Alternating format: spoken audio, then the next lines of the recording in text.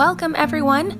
I am going to be starting off with making my own Alfredo sauce. You can purchase your own, but I am choosing to make mine, and I'm going to start off with half a pint of heavy whipping cream. Then I'll go ahead and add half a cup of shredded Parmesan cheese.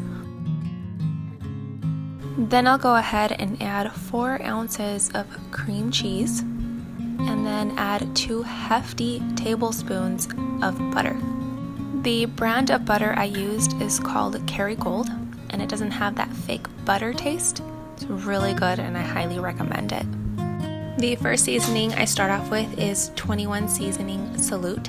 I purchased this one from Trader Joe's, but if you don't have a Trader Joe's near you, you can substitute it with Italian seasoning. It's very similar.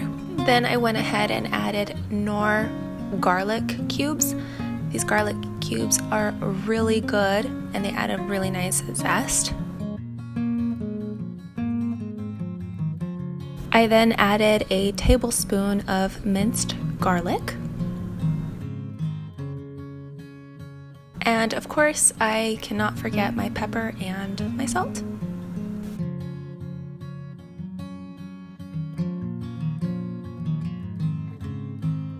Once all seasonings are added, I mixed all ingredients on high heat for 10 minutes, then lowered the heat, and on low heat, I let sit for 15 to 20 minutes.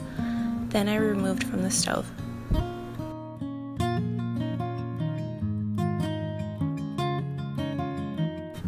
For the pasta, I started with a large pot and filled it halfway with water.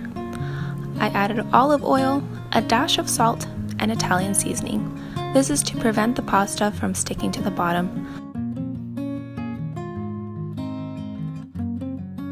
While the water is coming to a boil, I cooked some bacon.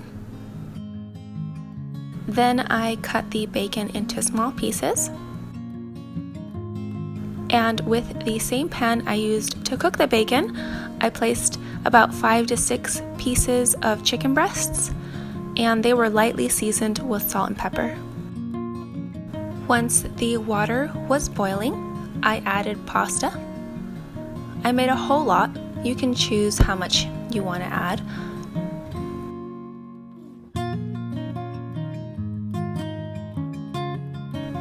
After 5 minutes of the pasta cooking, I added half a bag of peas.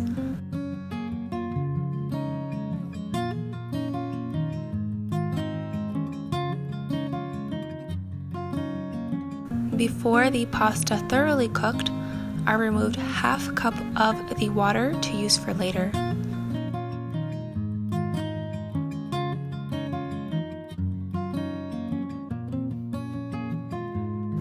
Once the pasta cooked, I removed, and look how beautiful it looks. The last added meat is prosciutto. I chopped it as finely as I could, and I would highly recommend to taste test your prosciutto before buying. This one that I purchased I really like, but every prosciutto is different in the way it tastes. I then chopped the chicken while I was at it. With the prosciutto, I slightly cooked it. I let it sit on medium heat for no more than 3 to 5 minutes.